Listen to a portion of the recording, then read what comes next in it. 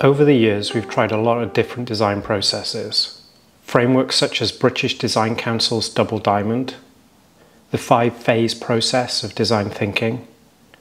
We've made our own versions, which could be broken down into 3 phases, 4 phases, and 5 phases. We've tried them all. They all had elements we liked, but we didn't love them. There was something missing. Then we found Agile, and everything changed.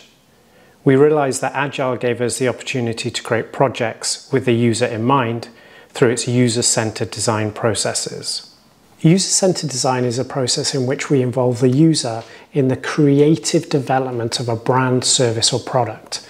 By including them in this process, we can ensure that products, services, and brands can be tailored to them, and also it improves uptake and reduces risk, because we're making it specifically for those users. But wait, what about this quote from Henry Ford? We don't disagree with the people's need, we just disagree with the response that was proposed.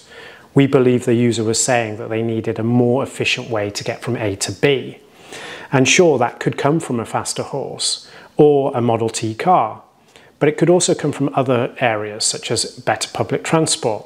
And if they were trying to get to the supermarket, it could come from a new delivery service provided by that supermarket. If we think about the user, not everyone could have ridden a faster horse, and not everyone would have wanted to. So, how does user-centered design work? Well, firstly, we need to find the users and get to know them. Once we have found them, we need to know more about them, with the idea of getting a rich understanding of who they are, what they love, and what they hope for themselves. We can get this information in a load of different ways. One of the most effective is one-to-one interviews. But if we can't get access directly to those people, we can send them surveys. And if we're looking to test a service or a product or an experience, we can observe them while they're testing that service or product. We could also ask them to document their daily lives. Through this documentation, we'll be able to see routines and patterns that might be of use for designing products and services for them. However, research can often be hard to explain and share with other stakeholders. So we create personas that represent that research. They bring context, but not all personas are created equally. According to Lane and Nielsen, there are 4 types of personas that can be used depending on the amount of research that's taken place. The first persona is the engaging persona. The engaging persona is the most comprehensive.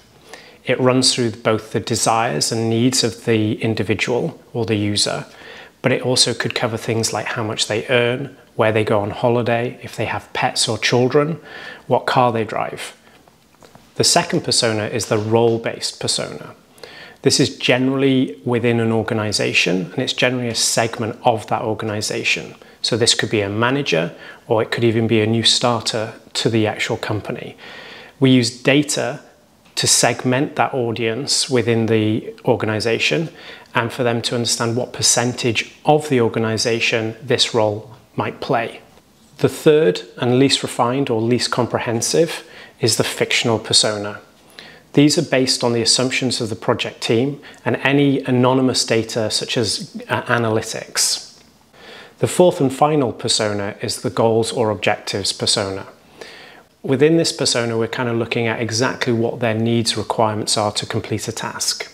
So in this context, it might be someone's goal might be to buy a ticket for a show, or it might even be looking for the menu for the restaurant they're about to visit. We're very much breaking down, based on data, specific needs, wants, and tasks that they want to achieve through the experience with your brand, product, or service. Once we've created a number of personas in one of the styles, we get an overview of how different individuals experience your brand, service, or product. And from this overview, we're able to plan for the future, see patterns in their experiences with you, and see if there are any improvements that we can build on with those users moving forward for the future.